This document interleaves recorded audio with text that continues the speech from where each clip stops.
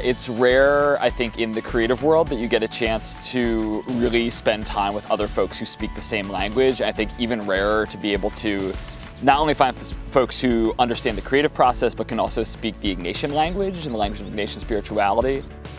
The work that we do is so often solitary that the opportunity presented by the Jesuit Conference to be together and have the time and the space to see where the Spirit is leading has been a real gift. And so when the invitation came, I thought, well, where else would I want to be and who else would I want to be with than these people at this time?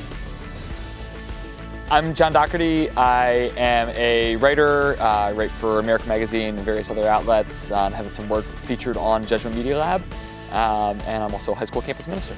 My name is Sister Colleen Gibson. I'm a Sister of St. Joseph of Philadelphia. I'm a writer, podcast host, and I also serve full-time in a parish setting as a pastoral care coordinator.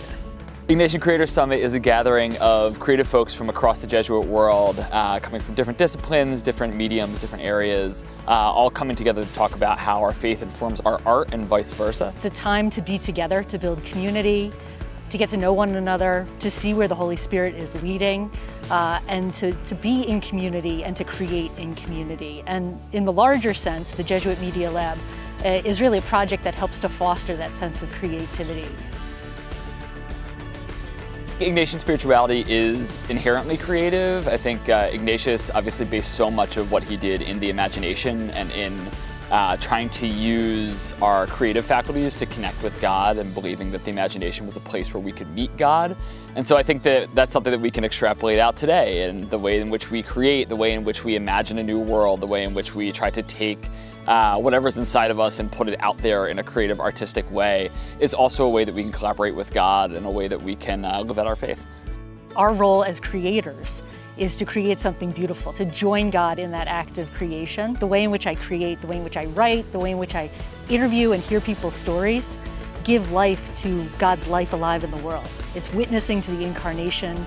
It's witnessing to God's love that surrounds us and giving that witness to other people and inviting them into that relationship, which, you know, Ignatius does all the time. Jesuits around the world do it. People who are living out this charism are doing it.